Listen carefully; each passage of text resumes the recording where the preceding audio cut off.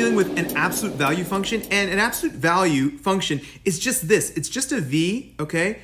And the vertex is 0, 0, okay? And all of these points are like 1, 1, 2, 2, 3, 3, and all the way up, okay? That's all you need to know to understand how that graph works. And on the other side, it'd be negative 1, 1, negative 2, 2, okay? So here's the deal.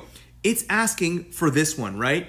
And when you are changing your x, that means it's a left or right translation. And it does the opposite of what you think it would do. So if we're doing negative 2, instead of going to the left 2, we're going to go to the right 2, okay? So that's not this one. That's not this one. It's got to be this or this. And we know that it has to be answer choice B because it's not upside down. For it to be upside down, the absolute value would have to be negative on the outside, okay? But the other thing that I want you to know is when you see plus 3, that means we are shifting up 3. So that's another reason that we know this is correct.